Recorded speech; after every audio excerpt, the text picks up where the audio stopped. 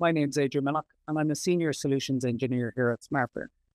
In this video, we're just going to look at an on-demand webinar that we have available, which is evaluating the open source API testing tools compared to commercial API testing tools. Now, the main reason that we create this webinar is that we get a lot of questions from customers wondering about when they should implement open source tooling for API testing compared to commercial tooling.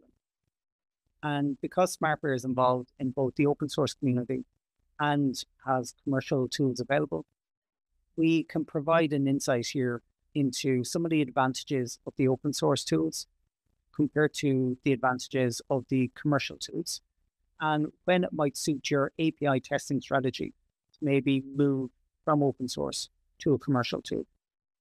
Now, we'll also be able to discuss the calculation of maybe the total cost of ownership and also calculating the return on investment when using open source versus commercial tooling. So if you want to view the full webinar, you would be able to click on the pop-up link here on the screen, or you can click in the description, depending on where you're viewing this video. Thank you for watching.